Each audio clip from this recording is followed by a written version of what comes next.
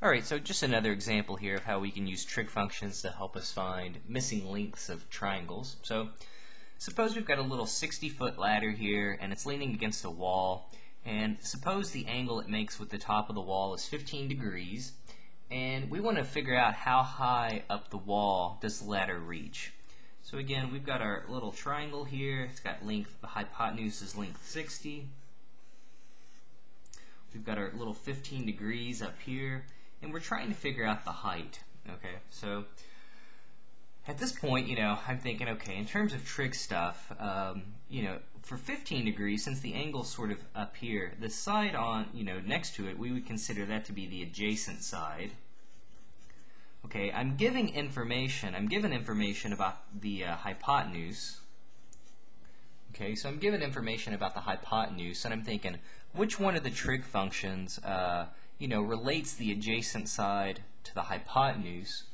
Let's see, sine of an angle is the opposite over the hypotenuse, so that's not right, but hey, I think cosine, right, so cosine of the angle, which is 15 degrees, that's going to equal the adjacent side, the length of the adjacent side, the ratio of the length of the adjacent side to the length of the hypotenuse.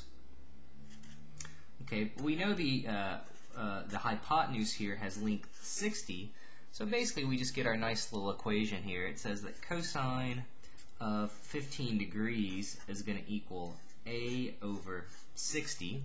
So really all we have to do in this case is just multiply both sides by 60, and that'll give us the length of our adjacent side. So if we multiply by 60 and multiply by 60, it'll just cancel on the left, or excuse me, the 60s will just cancel on the right, and on the left we'll be left with 60 times cosine of 15 degrees. So let's see, this is one that definitely I wouldn't have memorized in terms of sort of trig angles. So let's see, we'll do cosine of 15 degrees here. I'm getting cosine of 15 degrees. I'm going to round off as approximately 0.9659. And now all we have to do is simply multiply that by 60.